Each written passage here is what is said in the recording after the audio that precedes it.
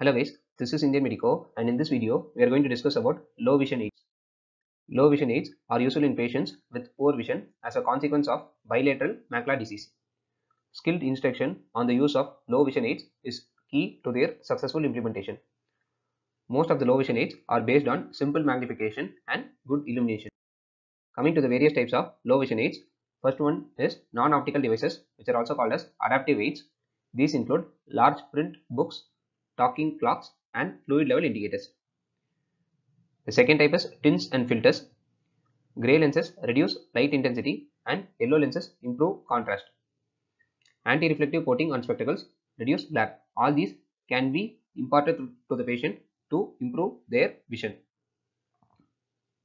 Coming to an important type of low vision aids, that is convex lens aids. These include handheld magnifiers, spectacle mounted and dome magnifiers which are hands-free. Using convex lens aids, a focused image is always provided at a set distance, but the amount of magnification is limited and distortion at the edges may occur. This picture shows an illuminated magnifying light, and this is a pocket magnifier. All these are examples of convex lens low vision aids. Coming to the next type of low vision aids, that is telescopes. These can be focused from distance to near, but have the disadvantage of a small and shallow visual field. This picture shows telescopes which are used as low vision aids. The next type is portable video magnifiers. This picture shows a portable video magnifier.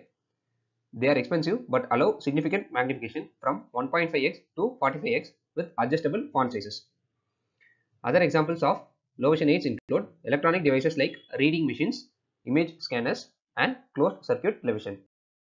Thank you.